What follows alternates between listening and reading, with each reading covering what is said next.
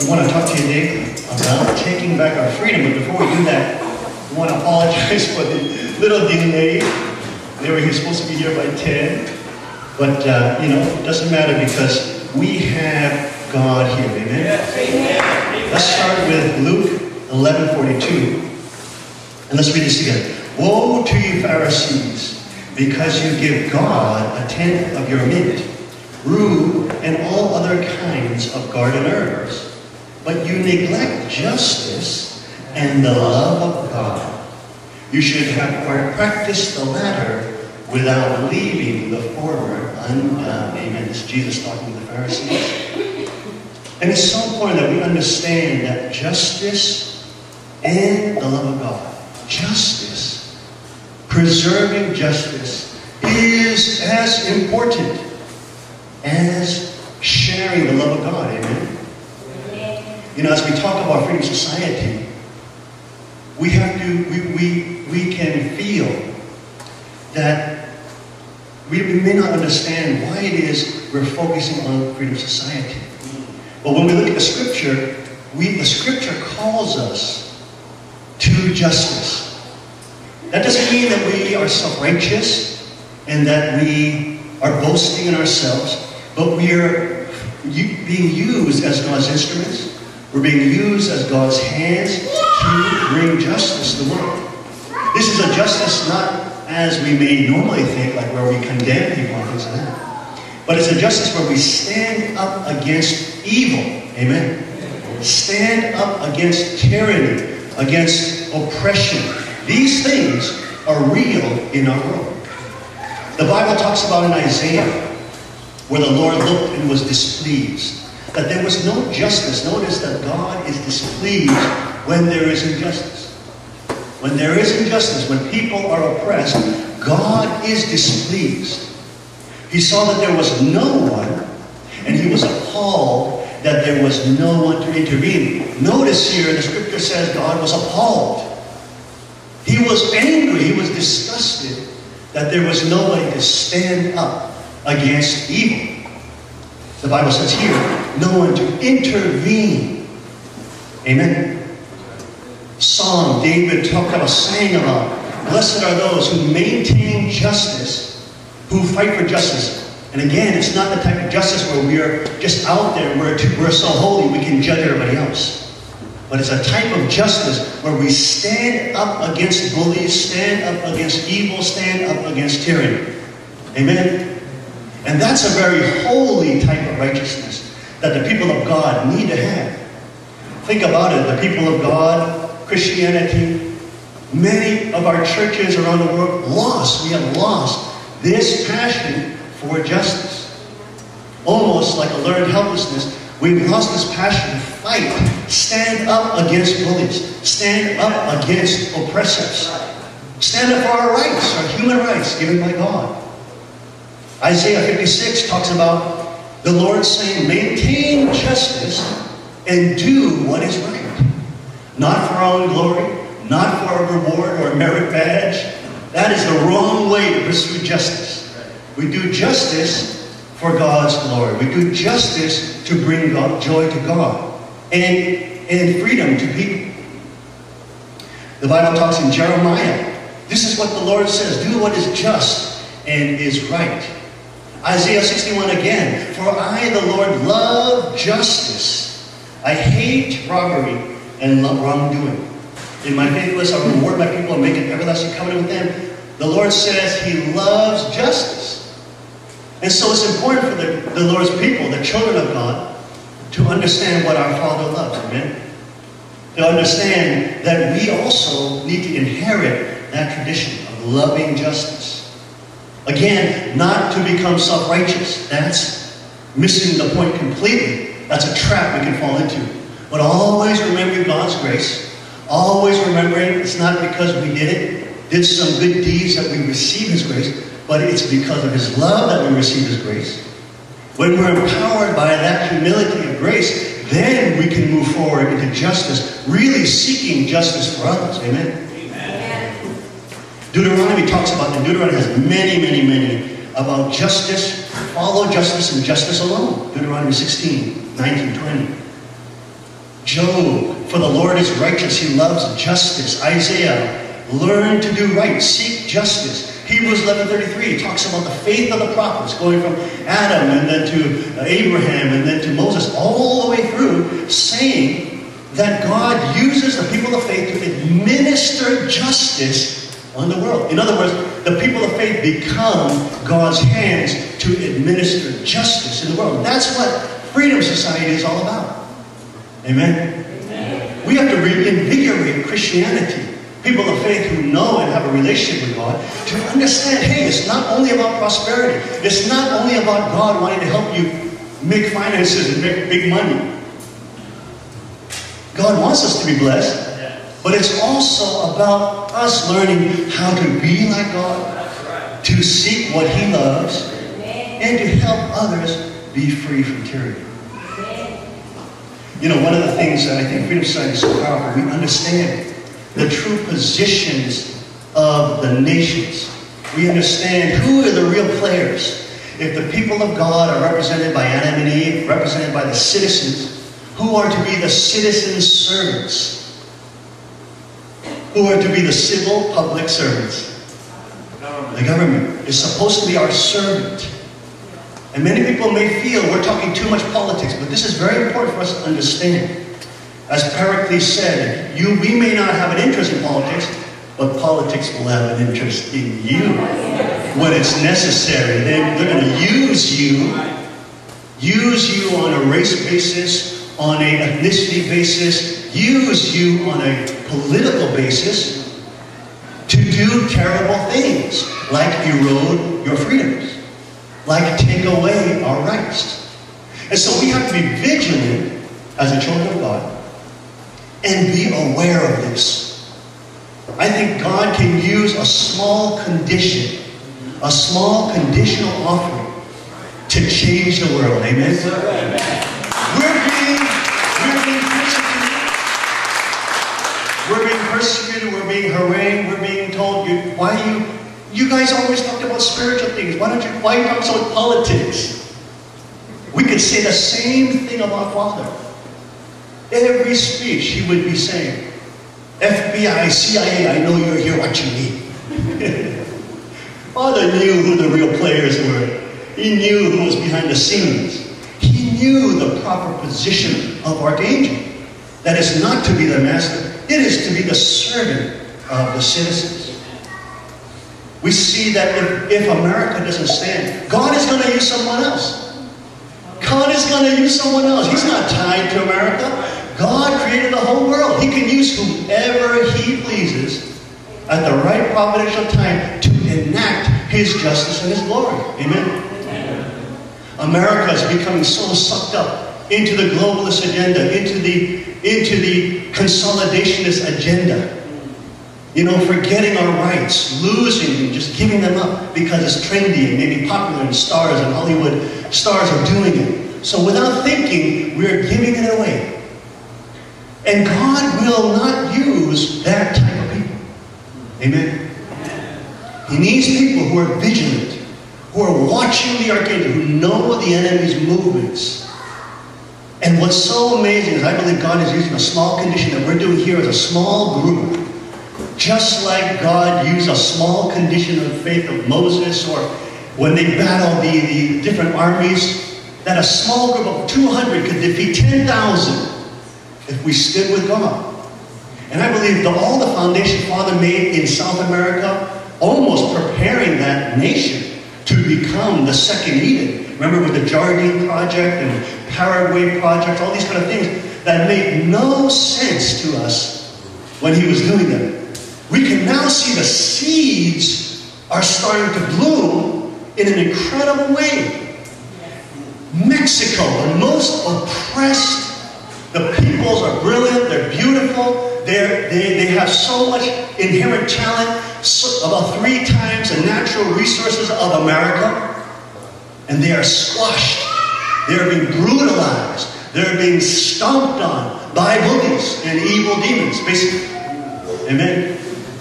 Drug cartels, in particular, the Knights Templar drug cartel is stomping on the people. And we see something extraordinary happening finally, in Mexico, the good people of faith draw the line in the sand and say, we are sick and tired of you raping us, violating us, stepping on our faces, and we will stand against you. The people of Mexico are standing up. It's unbelievable. It's incredible. It's great. We salute you, Mexico. A new 1776 is blooming in Mexico. Americans have so far forgotten what it takes to keep freedom. Father didn't raise us to be jellyfish, amen? He raised us to be fighters, protectors of the world, avatars, tribal messiahs, amen? That's how Father raised us.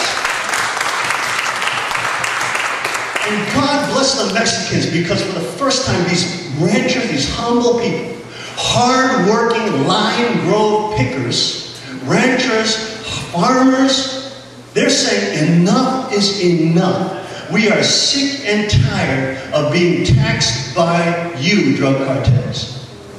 Look at this. One man explains how the lime growers, these farmers, are taxed by the metrics, including acreage. Limes harvested in crates, packaged, taxed. Meager wages of the lime pickers are taxed, along with the bus rides are taxed. Gang members tax sacks of corn, tortillas, all taxed. When you're putting a floor in your house, you'll have a gang member show up and say, give me the money. You'll have a man in a restaurant said the cartel began taking cuts from his coins in the jukebox, in the music box. And not only that, see, people will tolerate, it's amazing how much people will tolerate without standing up for their rights. It's amazing how much they'll be stepped on and stomped on before they actually start fighting it back against evil. It's kind of sad, but it's amazing. Yes. Not in a good way. They are being totally stomped on, and this was the breaking point. This is one man talking. They kidnapped my sisters. They tried to kill my wife, my children, and when they started going into the schools and taking baby girls, 11 and 12-year-old, that was my breaking point. Selling these children into child prostitution, raping them, drug cartels, and we have almost in the religious sphere. We don't even want to talk about this. We don't want to think that it exists. Just think hapitas, hapitas. There's real evil in the world. There's real Satans in the world. And they need to be challenged. They need to be exposed. Amen. This is the problem of our churches and our mosques and our temples today. Good-seeking, God-seeking religious people don't stand up against evil. We just have become taken over by the trendy pacifist philosophies. That's exactly what the Archangel wants from us. What's so amazing about this is that the people said, enough is enough. You're not going to steal our babies anymore. You come and do that, you are going to die. We're going to kill you. They said it straight. They not only said it, they started picking up slingshots. Can you believe it? Slingshots, hunting rifles. They had nothing but their courage. What heroes. And then they started destroying the drug cartels. This has been going on for about a year. It's amazing. They've been fighting this on their hills, on their lime grove hills, like brave patriots, fighting, killing, and dying to stand up for their freedom. And it's amazing because for the first time, the government has now recognized their success. They're actually very embarrassed about it because the government could not do anything to stop the drug cartels. Because, as everybody knows, they run the drug cartels in Mexico. And the generals run the drug cartel. That's how they fund their mistresses and their mansions and all this ridiculous corruption. And the people know this. And they were fed up with being bullied and brutalized. And they said, you, Satan, Archangel, no more will you ravage our children. I want to give it up one time for those Mexican farmers and ranchers. That's real humanity. That is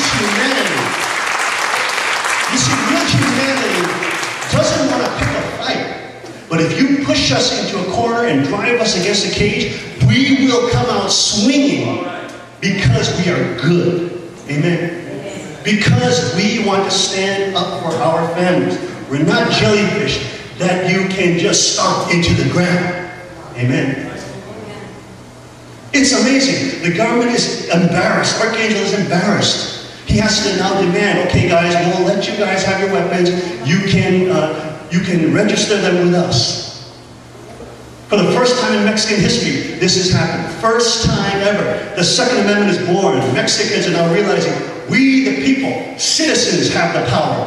We bring the rule of law. We bring peace and unity. We bring, tranquility to our towns. It's not the government that does that. It's not Archangel.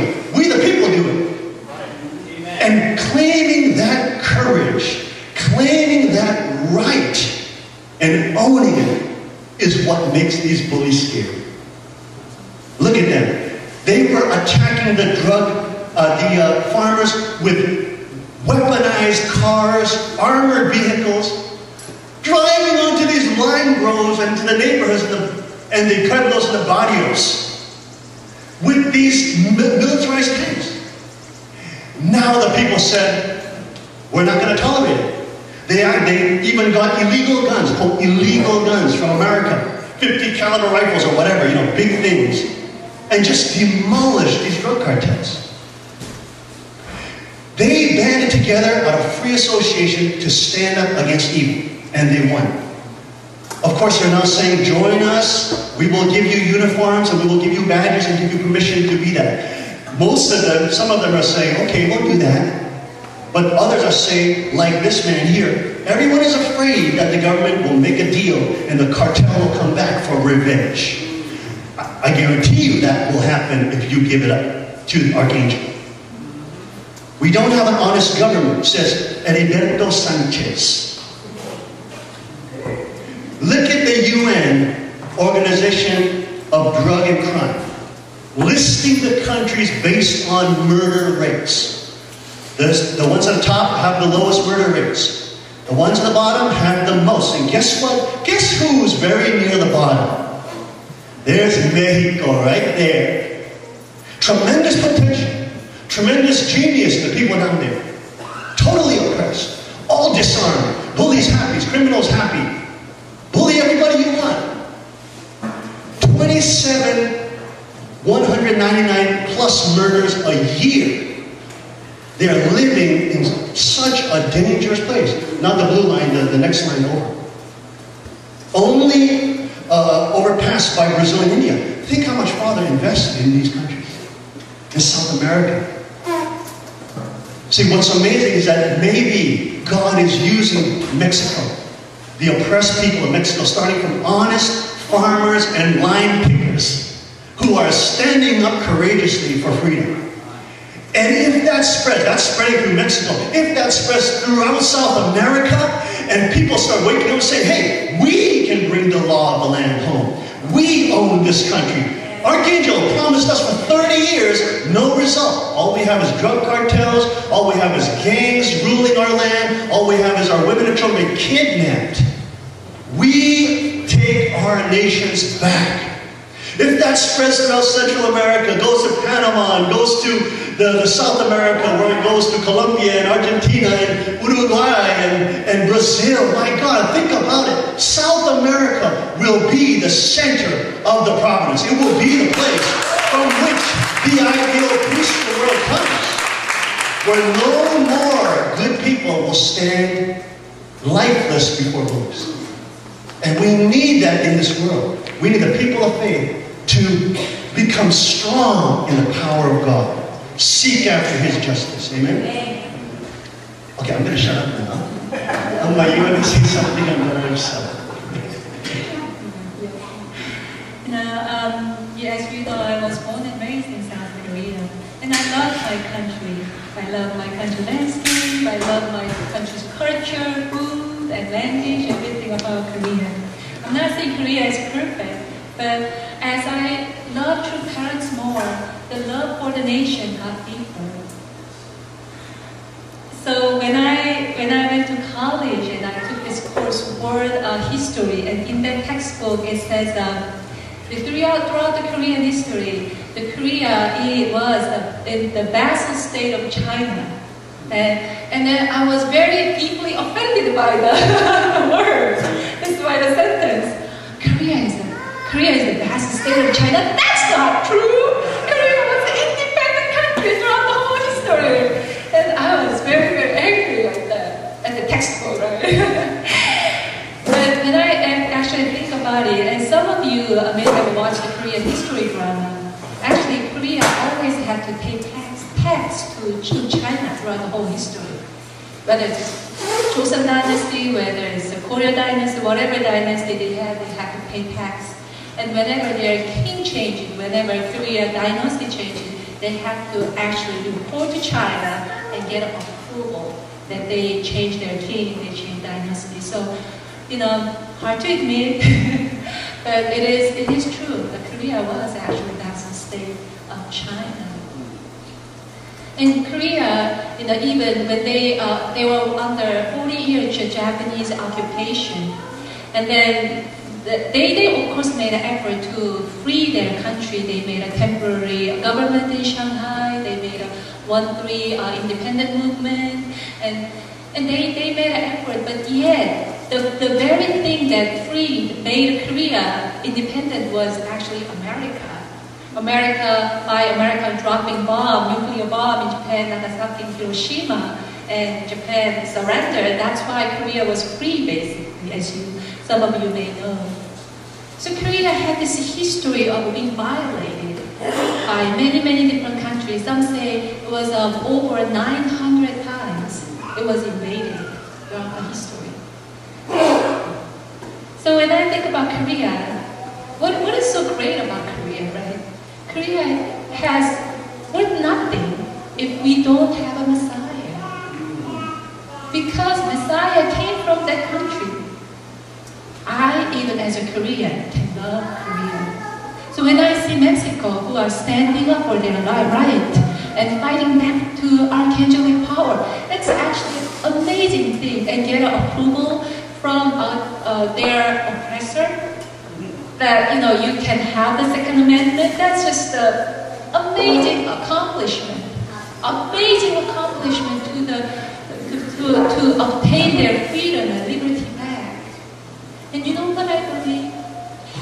I don't know which country you came from, but I believe that true parents, true father came and put all the seeds for each of your country. The seed of lineage, seed of love in your country, so that they can stand up against the bully and against the tyranny. Because of true parents' love, it's so amazing that we can bring our freedom back. We can have the strength to stand up against the bully, and we can glorify God.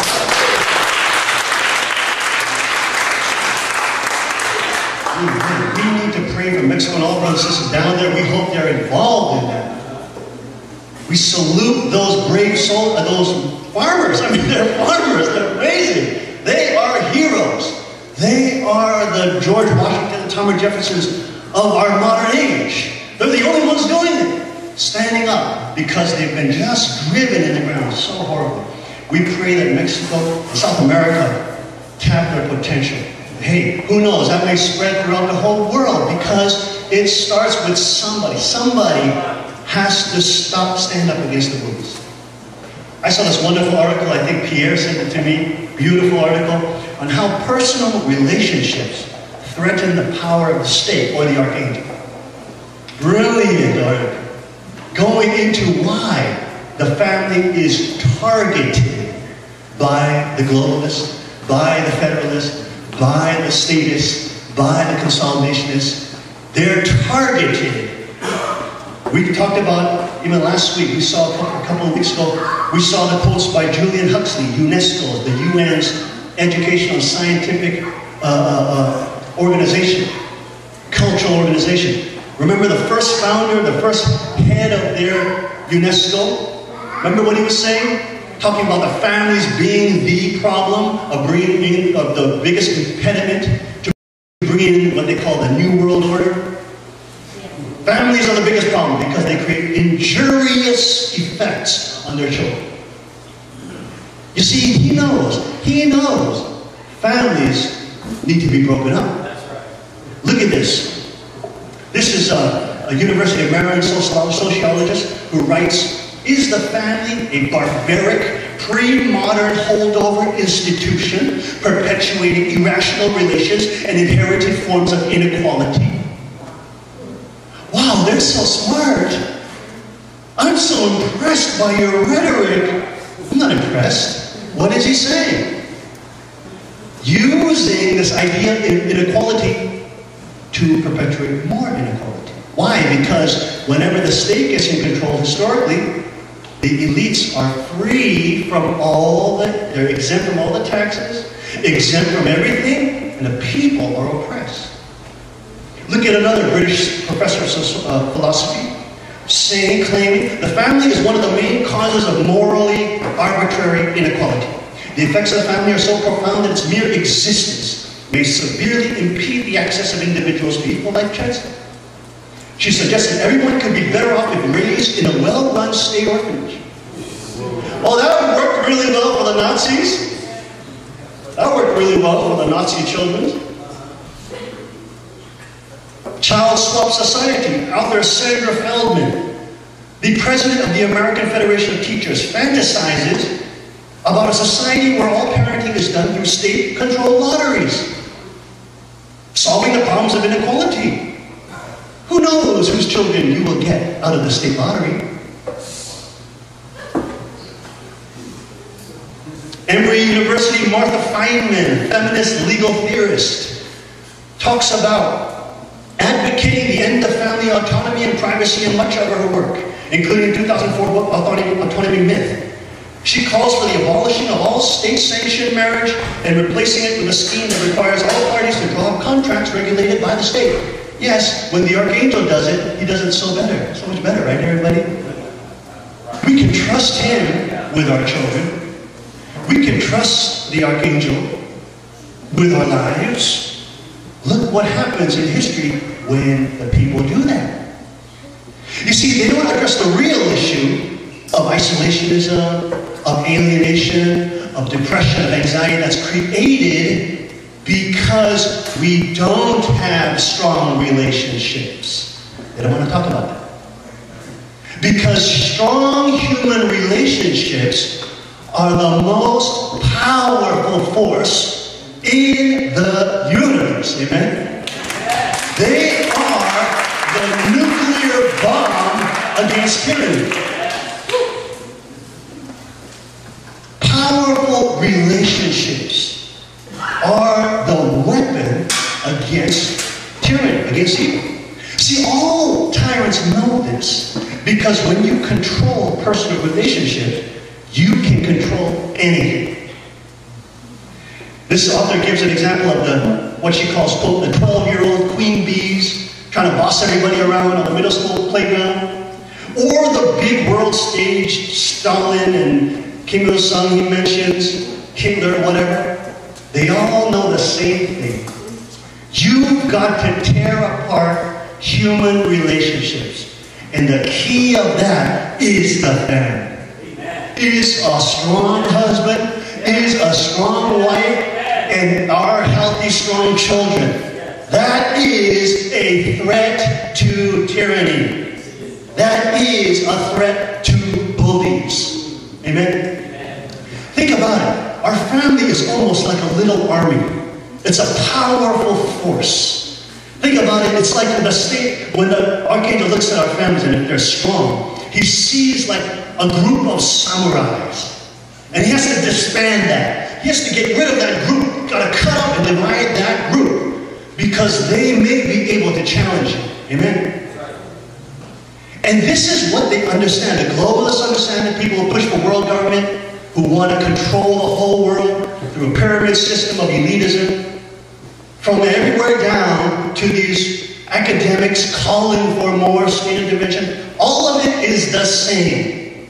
All of it is the same. Attacking our powerhouses. attacking our true power, attacking our strong relationships which change lives and the world. Amen.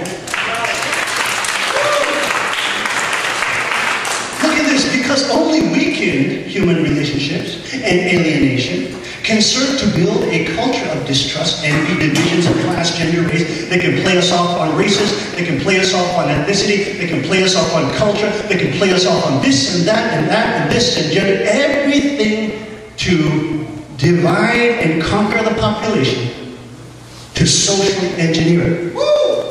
When the people have strong marriages, when we have strong families, we don't need that. We don't need that temptation. We get our joy from our wife. We get our joy from our children. We get our joy from unlocking epigenetics together and being empowered and strong. We got our real good drugs, not the counterfeit drugs that they're trying to give you. We got the real Holy Ghost drugs like he's got. By enabling a culture of excess in which self-absorption and self-indulgence reign supreme, power elites seem invested in guaranteeing our problems will be self-reinforcing and self-perpetuating. Don't fight. There's no point. You're gonna be destructive. Your families are gonna collapse. Your families are gonna be torn apart. Don't fight it. Just accept your fate. This is a message I gave you. No, well, you know, lime growers in Mexico can stand and say, out of my barrio with you, my friend, because I don't want to hear this anywhere near here. We have the power of God in our human relationships. We don't need your gifts. We don't need, think about it. When our powers are empowered by what we're talking about, airbending, standing up, activism, standing up for freedom. We're talking about firebending, understanding the Second Amendment, like these lime grows in Mexico. Think about it. When our children are waterbenders as well, they are healthy. They're not addicted to, SSRIs and drugs and the medication that Big Pharma gives them. And earthbenders as well. We know how to make abundance with food and water. We don't need welfare. We don't need anything from the state. We have power in ourselves. We have power in our families. We have power in our community. We have power. We the people own this land. We bring the freedom to the world. Amen.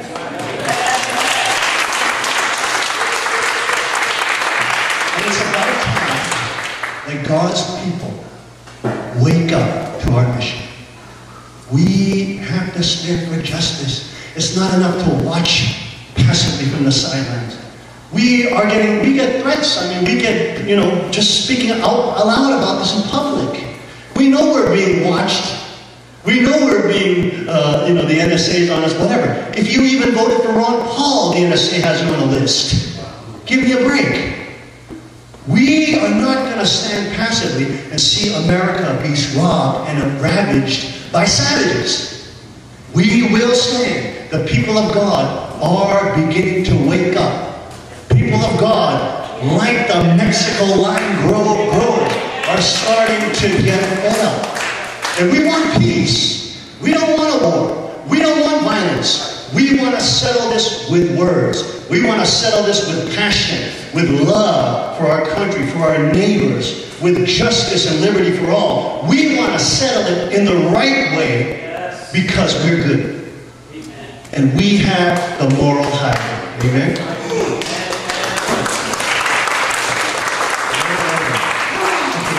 I'm going to have to be quiet.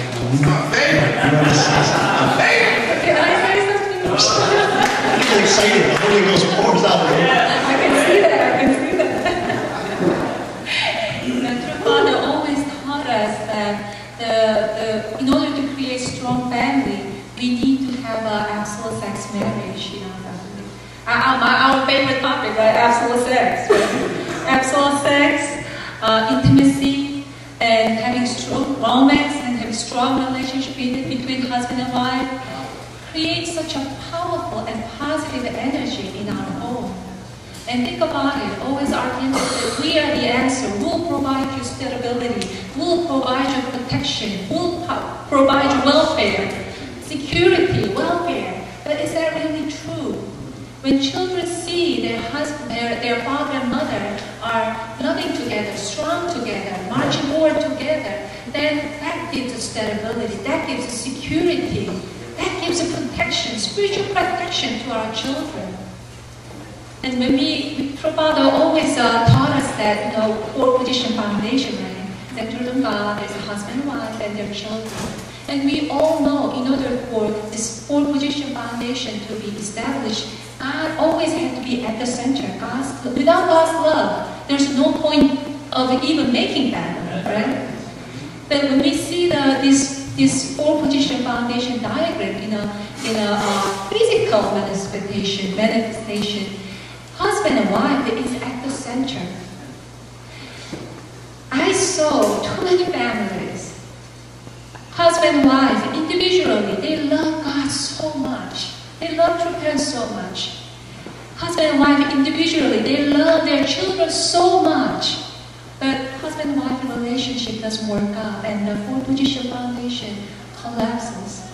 I'm not saying that's the end of the, holding the family, but it takes more effort, 3 times, triple times effort to bring the children back to God. That's why God emphasizes on four position foundation. And Satan exactly knows where to attack too. That's why Satan always been attacking the absolute marriage, absolute sex marriage in our family by saying, oh, we need to have a sexual liberation and free sex and homosexuality, and that's why bad sex is everywhere. That is why. Satan always wants to attack what God is most precious. So, husbands, you guys need to have a confidence in your sexuality for your wife. And wife need to have a confidence in their sexuality for your husband. Right? Remember a year ago I talked about this. Instead of saying goodnight kiss to your spouse on their cheeks or on his lips, have a goodnight kiss to their sexual organ. It's a holy place. I don't even know about that. Then there's no need to be shy about it. Think about it, true father. He was never ever embarrassed about this topic. He was never uncomfortable about this topic. Oh yes, the Father's Spirit is coming down now, right now. Right? Father was never ever afraid to even talk about this because he knew, despite all the persecution he may get, he knew that is the center to holding the family together. See, Brother Jesse, have you been practicing this? He's not answering. He's repentant, right? I can see full of excuse on his face. I understand that, some might say, I'm just picking on you. Some might say, oh, we are too old, it just doesn't work out that way, Oh, I want to see my wife. He's gonna, that's his wife, right? And my husband is sick, and there can be many different situations, but this is something you guys all can practice. We can start from a very small seed to create the ideal family, to secure our own position foundation. And you know what? I talked about this practice with many of our, share this practice with some of our blessed family. And they told me, they sent me a letter, and sometimes in person they told me that it brings so much joy and laughter in their marriage by practicing this. I believe in God. I believe that in marriage you need to have a fun. You need to have a joy and happiness. And we need to have a sexual liberation in our marriage. See? That's the truth. Real sexuality, that's real. It's real. On account of Satan. I love you. But don't interrupt, okay?